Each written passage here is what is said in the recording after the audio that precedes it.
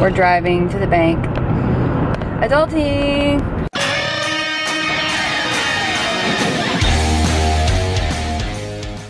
And I asked for some questions for us to do during this Vlogmas. And the first question, it was saying how has COVID and coronavirus affected us? And I was about to say, not much, which sounds kind of out of touch because I know that people have lost loved ones and lost people, or people have gotten sick or lost their jobs. It hasn't really affected you because you're a homebody. I don't leave the house. Exactly. But no, I would say the biggest difference is just having to wear masks outside. I work from home. My job is like 100% remote. It used to be, what, 80% remote? Yeah. It's gone through different phases. So another question was, what are some of Octo's hobbies? Because I got a lot of them. I know. They were wanting to know basically more about you. Well, what are some of your you hobbies, see, love?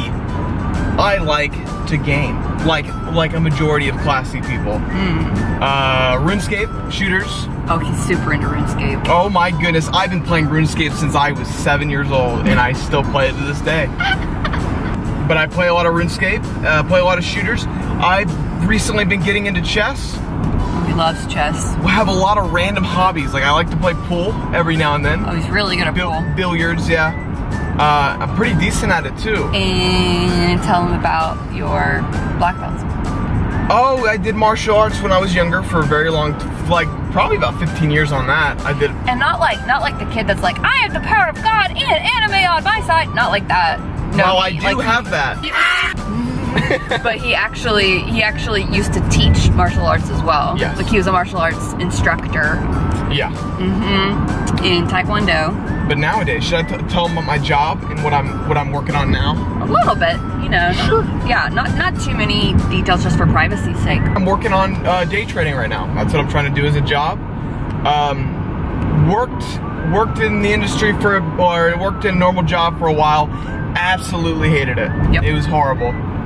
Why do you think that you hated it? Oh my goodness. Because I feel like that's relevant to like your personality, things that we've been talking about with just like ADHD or personality or jobs. Remember the video we did about finding a job that fits? A whole video could be done on that alone. If you want, I can do a separate video on that, maybe tomorrow or something. Yeah, but just like an overview. I don't want. It's not that I don't have a problem with authority or anything. It's nothing like that. It's more like I don't want to have to work for somebody else my whole entire life. Yep. I want to work for myself, and I want to make my own money, and it not be dictated by the hours that I work. You know, I want to make money that's dictated by me. Yeah. And I would say too, he works best when he's able to choose his own schedule. You 100% work best. Yes. When you're able to choose your own schedule. My anxiety's not going crazy when I'm by myself. Yes. So yeah. You had a lot of anxiety in dealing with customers. And just people in general. Interpersonal relationships are a little bit difficult with me sometimes. Yep. But you know, you make do with what you got in life, the hand you're dealt. So I noticed too, how you do best, just like with your own schedule as far as work, is being able to choose your own hours by choice and not because someone else made it. Yeah. So, I guess that goes into the ADHD of yes, needing my time and but also working your strengths. I would say a big strength, which is really good, is when you find something that you enjoy, you kind of hyper focus on it. So if you learn what your strengths are and you kind of lean into your hyper focus with your work, you're kind of set for a while, and you can do pretty good, which is why you meet so many people. Like my boss is ADHD, and he started my company, and he started multiple companies, and he's an entrepreneur, and he's like self-proclaimed. He's like, I have ADHD, my kids do too. You know, he's very open about it. Yeah. And so some of the best entrepreneurs have ADHD, and a lot of times they recognize they're really good big idea people, and then they hire really good detail people to kind of sprinkle in the details and sprinkle in like the kind of more admin work is kind of what they do. That's what you're good at. You're really good at coming up with big ideas. You're horrible at executing the small little details, but you're amazing at big idea big idea things. And sometimes you hyper-focus on the wrong things, like RuneScape for 6 hours. You know? So you have to be really careful about that. Yeah. Yeah. Trade-off. Yeah. Dude, another question was, that was a good one. Oh, I should have screenshot them. Network connectivity unavailable. Hey, no. Many of you might have noticed my hair is going crazy. I've grown it out recently just to see what it looks like. I've never had long hair in my entire life, so I wanted to see how my hair looks longer. And I'm not minding it. We're gonna go for a little bit longer, and then we might cut it back down. Well, you grew up in like a military household. Yeah. And then you also went to a military school. Yes. So not really too much opportunity. That is fun to talk about. You don't have to give details about the school that you went to. Huh, they already know. Did you say? Yeah. We're pretty sure we made videos on it. Oh, well, okay. So what was one of the worst things that you had to do at your military school? Like, what were some of the worst things, some of your worst memories from your military school? Worst memories? Oh my goodness. I mean, I went to military institution, Yep. military college. Yep. And a lot of screen. The first year, you're treated like dirt. I mean, you could probably imagine, or use your imagination to figure out what school I already went to. And I'm pretty sure I've mentioned it before. Yeah. But you're treated like dirt the first year, yelled at constantly, drilled constantly, a lot of PT, and I don't know if I have a specific worst memory. Yeah. I have a lot of good memories. Yeah. But also some memories. Mostly the yelling and mostly the PT. Yeah. Those were miserable points. But I don't know. What about how that dude made you eat tobacco? Oh, he didn't make me eat it. He didn't make me eat it. He made me dip. This was the first time I had tobacco. I never smoked or anything. And dip, if anybody knows, is a lot more concentrated tobacco than a cigarette is. Way back. Way more concentrated. So generally people, if you're not used to nicotine, you'll throw up. And he basically made me put a dip in, and I sat there and stood up and at attention. And then I sat there and he's like, "How you feeling?" And I felt like, I feel fine. I feel okay. And then about a minute later, the whole room just I started getting really dizzy. Like the whole room started spinning, and I was like, "What is going on?" And I ran over to the sink, because we had a sink in our room, and started like vomiting profusely. It was not an enjoyable experience. I had someone, they were kind of asking some questions just because they're dealing with being separated from their significant other right now. And I was like, oh, I've been there. Sometimes we'd have to go, like 5 weeks without seeing each other? Oh yeah, they would. And I would get in trouble a lot at the Citadel. Oh, I said the name. Whatever. I would get in trouble a lot at my school. Yeah. Who cares? I would get in trouble a lot at my school. Because you have problems with authority. No, that's not it. It was it was just hard to get rid of punishment for me. Yeah. And I'll go into that maybe in another video. Yeah. But I would constantly get in trouble, and I would constantly get more punishments. I'd constantly not be able to leave during the weekend. Well, even if you could leave during the weekend, I thought you were only allowed to like leave like 3 times a semester anyway. Or you had like limited amount of time. You had limited leave to like go overnights and stuff like that. Overnights and weekends, you had limited number of those. Yes. But I was in trouble so much they would never approve my leave even if I got it. So I always had to apply for it, and I would always get shot down. And every now and then they'd approve me, and I'd be able to go hang out with her. But and how many hours apart were we anyway? It was like a 6-hour drive. Oh yeah. It was like a 6-hour drive to get from his school to come see me. And we only had a weekend, and so he'd have to come in late Friday. We'd have all of Saturday, and then he'd have to leave like Sunday morning. Yeah. To drive back. Yeah. And so it was hard. So how did we make do? How did we make do? With our relationship, how did we keep?